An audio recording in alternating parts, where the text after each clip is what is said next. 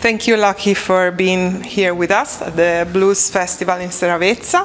We're very proud to have you here. Thank you for having me. My honor. It's the most beautiful blues festival in Italy. So. It's gorgeous. I was just walking around and meeting all the people, and yeah, absolutely wonderful. We want to know all about you. Oh, so, no. When you started playing, when you discovered the magic in your hands, when did you fell in love with the organ, with the Hammond organ and with the clavinet? Yeah. And when you start writing your own songs, everything. Sure. Long story. Yeah. You're young, but long story. Well, I started playing. I grew up in Adelaide, in Australia, a fairly small city compared to Sydney and Melbourne. And my mum was going out with a blues guitar player, and so that was all pretty wild. And we had a piano in the house, so he would play blues records, and my brother and I would try and jam along and try and copy all the things that were going on the record. And that was kind of how it all started, really. And then from there, I was doing gigs at the age of 15, blues gigs like honky-tonk piano and rock and roll piano. And then it was other musicians that I met that introduced me to the Hammond organ.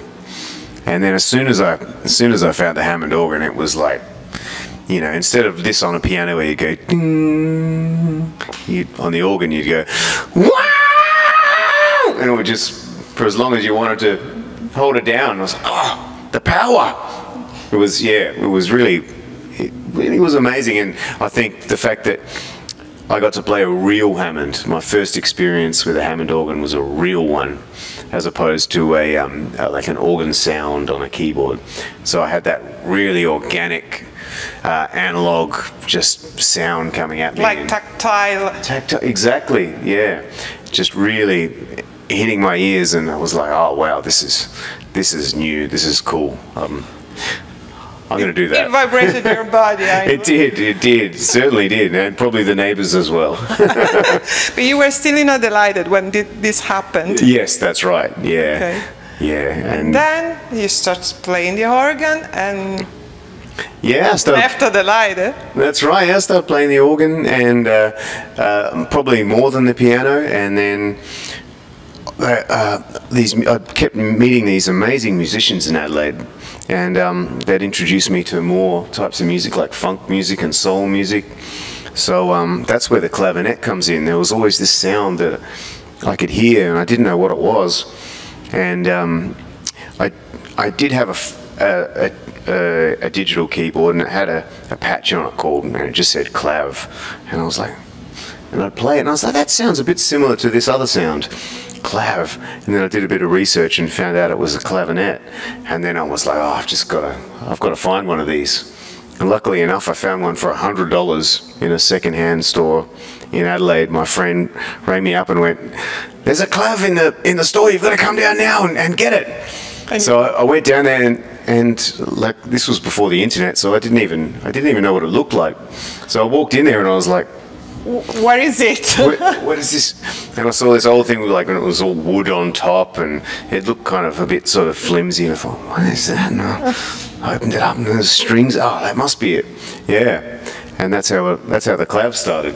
Okay, so you have two lovers, the Hammond. That's right. Yeah. And the clav. I love them equally. Okay. And then you start your own music, not just touring with your brother and other bands. So you started writing your own material. Yeah, that's right. Well, yeah. Once I moved to Sydney, I was playing in lots of blues bands, and then also playing with some big Australian artists. And then my brother and I, we formed a band called The Hands for a while. And then we continued, both of us playing with lots of different people. And then in about 2010, I was doing this final tour with a huge Australian band called Powderfinger. And they were finishing. And I was going, what am I going to do now? And I thought, you know, maybe this is the perfect time to actually start putting out albums under my own name and try and tour that.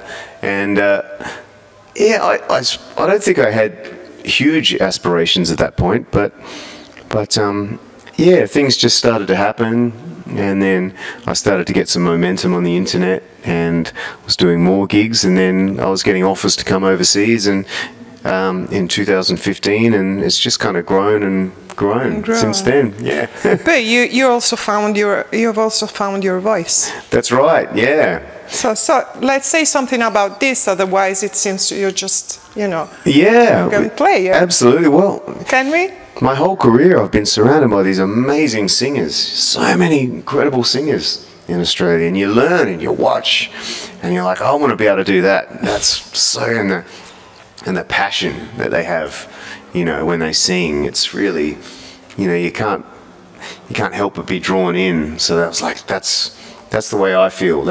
I want to make the audience feel that same way that I was feeling.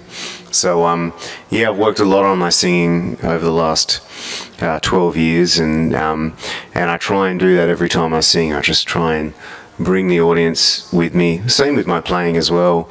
And yeah, I'm really happy with where it's got to. I feel like it's powerful and emotive, and but I always feel like I'm a keyboard player first, singer second, but maybe one day. Who knows? But we, the public, we just get the whole lot together. That's right. So it's not easy play the way you play and sing along. That's right. Yeah, it takes a lot. It's I always give a lot in my performances, and yeah, I love doing that. Is it nice? I suppose, but also a bit. Does it put you under pressure to be known as the Jimi Hendrix of keyboards, or okay, it's an honor, but yeah, it does. That was a phrase that got thrown around a lot when I first started, and I thought, that's some big. Yeah, it's a big statement to say, but I sort of could understand why people would say it, because the energy and the power, and I like to think I'm creative, but I mean, if I had even 1% of the talent that Jimi Hendrix has, I'll be very happy. I bet so. How do you find the European people listening to blues compared to, you go all around the world and not just Australia? So I think in Europe and Italy, I find it amazing. In Australia, it's a bit trickier. If you haven't had songs on the radio, if you haven't had hit songs, it's hard. It takes a lot of work to really break through. But I feel like the culture in most of Europe, I think people are more open to discovering and going out to festivals. Even if they don't know you, even if they never participate. Yeah, I think they trust that the people putting on the show are going to get great artists, and that's enough for them. They'll go, and it's a great place, and then hopefully that they'll walk away going, wow, I've just seen something I'd never heard of before in my life, and now I love them, And I want to hear it exactly again and again and again. Yeah. So, thank you for being here, and it's just the first time. There'll be others. Awesome. I look forward to it. Thank you for having me. Thank you very much, Lachy. Cheers.